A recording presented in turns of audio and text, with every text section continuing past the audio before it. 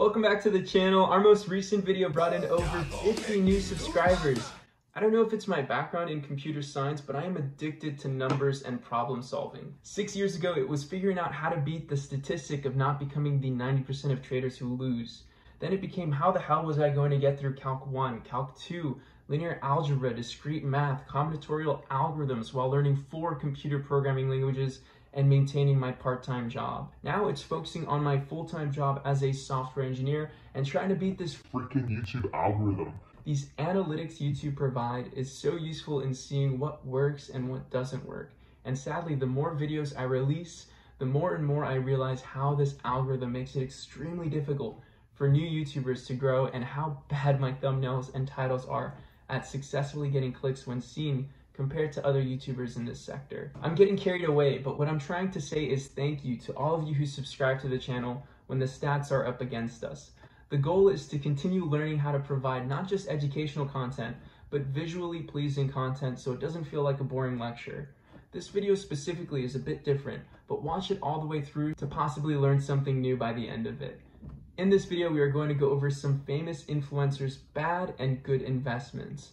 I don't know about you, but there has been so many times I've heard friends say, "If only I had a fraction of the money these famous people have, I'd make an easy living investing in stocks with such a big account, or I'll buy 8 or 9 rental properties and sit on my butt as my money makes me money." But is it that easy?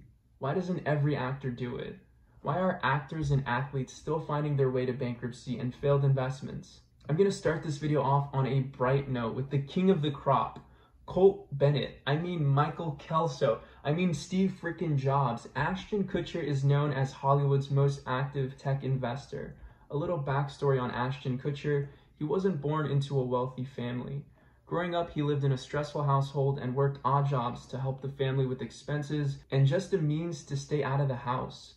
He worked as a janitor in a factory, cleaning dishes at a restaurant, mowing lawns, working at a butcher shop skinning deer. He publicly said he tried to take on as many odd jobs as he could just to stay out of the house. Once finally out of high school, he managed to set aside enough money to go to the University of Iowa to study biochemical engineering. But that path would soon change when he got scouted to model. After just 1 year in college, he decided to pursue this newfound love of modeling, which led him to the beautiful New York City, which eventually helped push him into acting and landing a big role in That 70s Show. It's honestly amazing where life can take you regardless of where you came from. After accumulating so much wealth by acting in a handful of successful shows and movies, in around 2009, he got close to a multi-billionaire named Mark Andreessen, who convinced him to invest $1 million into Skype. 18 months later, that $1 million turned into $4 million after Microsoft bought out Skype.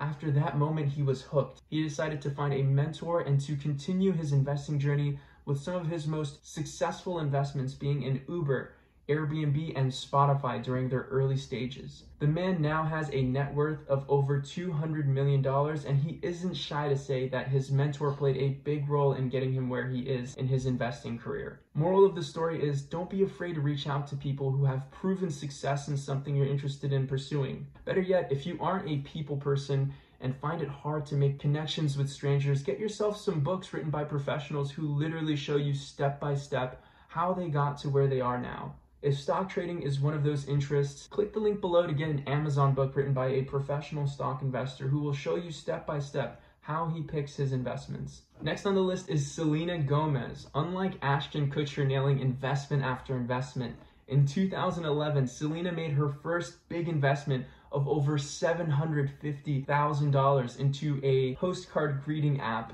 which was featured on Shark Tank. The app sadly failed to take off and was completely shut down by 2015.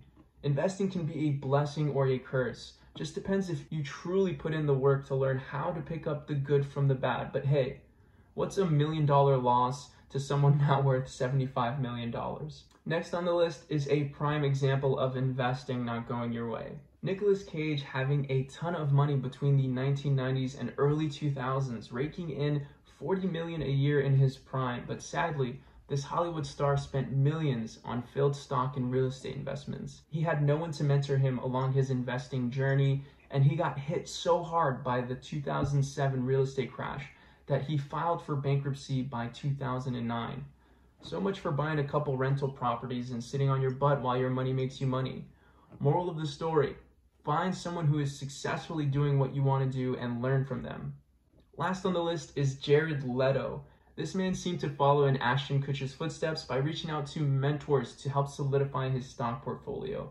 And a little side note, as a famous actor or athlete, it is a lot easier to get mentored by multi-million-dollar or even multi-billion-dollar investors. For example, LeBron James receiving mentorship from the likes of Warren Buffett, which pushed LeBron into becoming an angel investor in multiple businesses and turned a $1 million investment into Blaze Pizza, now being worth $35 million. But back to Jared Leto. He has bankrolled more than 50 tech startups and had the mentorship support to confidently invest in Uber, Airbnb, and Nest in its early days, bumping his net worth to reach over $100 million.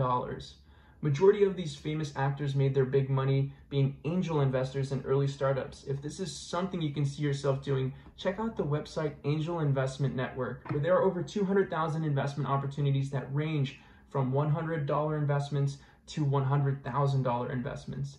They provide a safe way to invest and listen to thousands of pitches to help jumpstart an idea or business from different parts of the United States.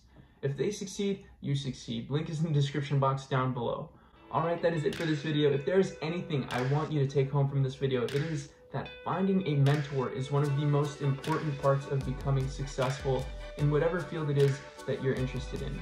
A mentor can be as simple as a book, so don't be afraid to just get started. Until then, I will catch you.